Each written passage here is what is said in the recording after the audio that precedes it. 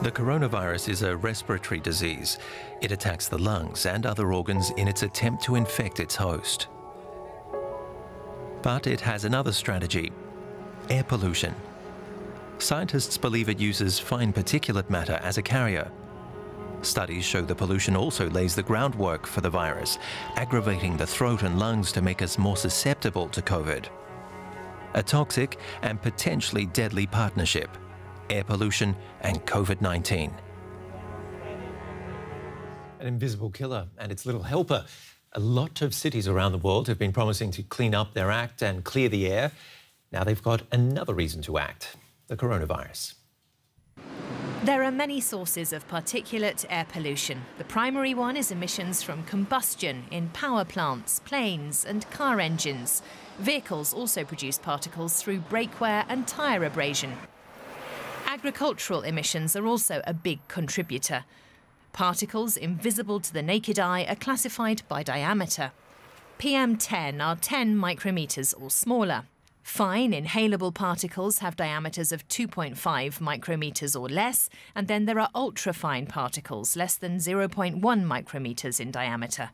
Depending on their size and how deeply they penetrate tissue, inhaled particles have different effects on health. We believe that the smaller the particulate matter is, the greater the probability is that it will reach the bloodstream after inhalation and be taken up by the cardiovascular system. These tiny particles can build up in arteries and damage their insides, and that's where the SARS-CoV-2 virus also causes much of its most serious damage, as recent studies show. The decisive point is that we have discovered that the virus infection in COVID-19 mainly affects the inner layer of the blood vessels, the so-called endothelial cells, and, as it happens, that is also the target of fine particulate matter. There's a strong correlation between air pollution and COVID-19 mortality rates. The risk of dying from the disease is higher the longer we're exposed to air polluted with these particles. That's the result of a study co-authored by the scientist in Mainz. It came to the conclusion that a stunning 15% of COVID-19 related deaths worldwide are linked to long-term exposure to air pollution. Based on health records, the authors say that the figure for North America amounts to 17%, 19% for Europe, and about 27% in East Asia. This highlights the risks posed by air pollution even before the pandemic. We currently have more than 1 million deaths from the coronavirus pandemic. But we know that particulate matter causes nearly 9 million deaths per year worldwide. That's an indication of how much attention the coronavirus is getting compared to particulate pollution. I believe we need a rethink. Scientists say policymakers need to do more to combat air pollution, and they need to take the recommendations of the World Health Organization seriously. We need limits for fine particulate matter that protect us from their impact on health. The WHO defines a limit of 10 micrograms per cubic metre as healthy, while 90% of the world population effectively lives above that limit. The correlation between air pollution and health outcomes exists, even if the connection hasn't been directly proven so far. Many scientists are convinced that very high levels of particulate matter in the air we breathe weakens our immune response. And that's a matter of grave concern, especially in the time of the coronavirus. Joel Lelyfeld is Managing Director of the Max Planck Institute for Chemistry in Mainz, where he heads the Department of Atmospheric Chemistry and led that study we mentioned in the report. You found exposure to particulate air pollution contributes 15% to COVID mortality. How did you get to that result? Yes, well, we are combining data, and primarily we were using a study in the United States that made use of an analysis of 65 million people who participated in Medicare. And there they had analyzed the relationship between air pollution and premature death from COVID. How do you manage to measure something so tiny as this fine particulate matter that we mentioned? Yes, well, you can measure it directly, for example, in air quality networks. but we also make use of measurements from space, because these small particles that can enter your lungs are also about the same size as the wavelength of the light that comes from the sun. So they scatter the sunlight, they reflect the sunlight, and from a space instrument, you can see them quite well. It sounds like fascinating stuff, but at the end of the day, the more polluted your skies are, the higher the risk of catching COVID. Is that right? Well, it's actually more the air pollution causes preconditions, or it aggravates preconditions that cause a more severe outcome of COVID-19. So you can't really say it's possible, but it's something we don't know, that air pollution causes or allows COVID-19 to become, that you get infected more easily.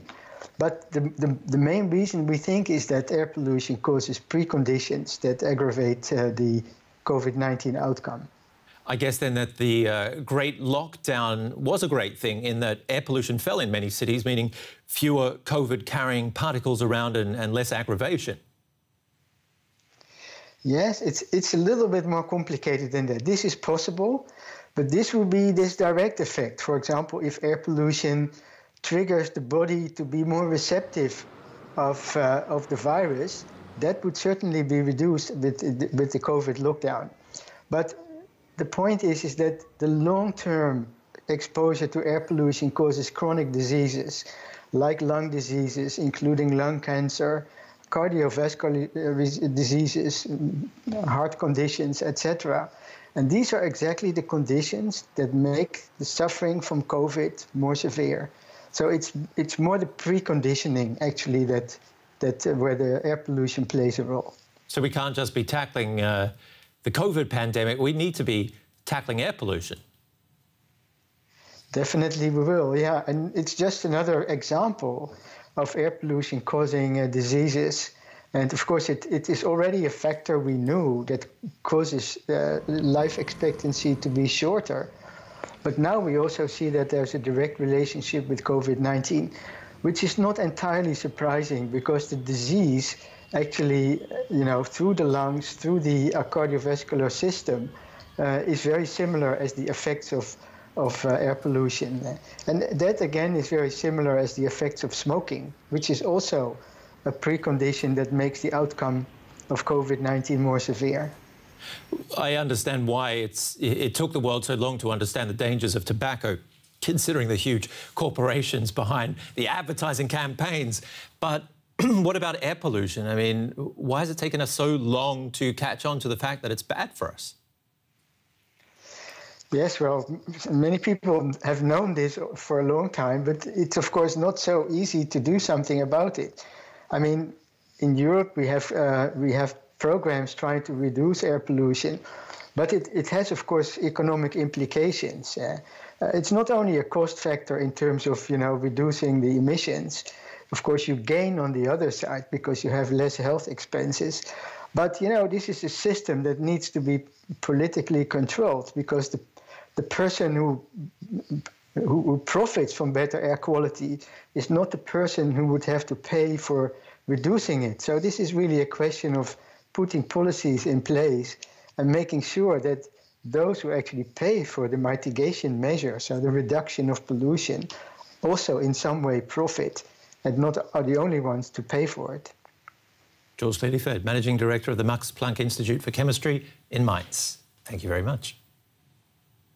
BioNTech and Pfizer are applying in the US for emergency use of their COVID vaccine. They're the first to do so. The companies say a good safety record should qualify it for use before final testing is complete. A limited number of shots could be ready next month. And for more time this week, here's Derek Williams, our science correspondent, answering your questions on the coronavirus. Why are mortality rates so low in a densely populated country like India? India has the second highest number of reported COVID-19 cases in the world, behind the US, but has only logged about half as many deaths. So to put that in terms that we've all become familiar with, it appears to have an extremely low case fatality rate compared to most Western countries. Why? We don't know, but the experts trying to puzzle it out say a number of different factors are probably playing roles. First, of course, is that almost all agree that underreporting is involved, as they say that India struggled to record accurate death statistics under normal circumstances before the pandemic. And if anything, health officials have been struggling more since it began. But is there more to it than that? Another line of thinking says young average age in India's population could also be making a difference. And then there are some researchers who believe that what's known as the hygiene hypothesis could be involved.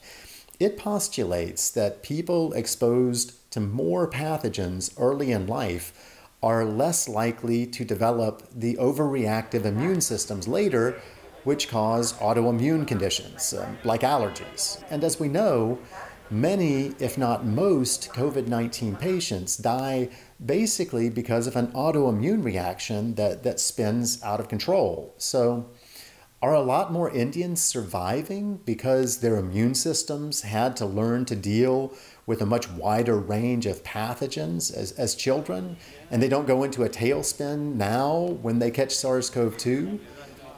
Maybe. It's an interesting hypothesis, but it's also one that's hard to prove. And by the way, many of the same arguments are being used to explain what's going on in most of Africa, where people also aren't getting as sick and dying at rates that experts initially predicted they would.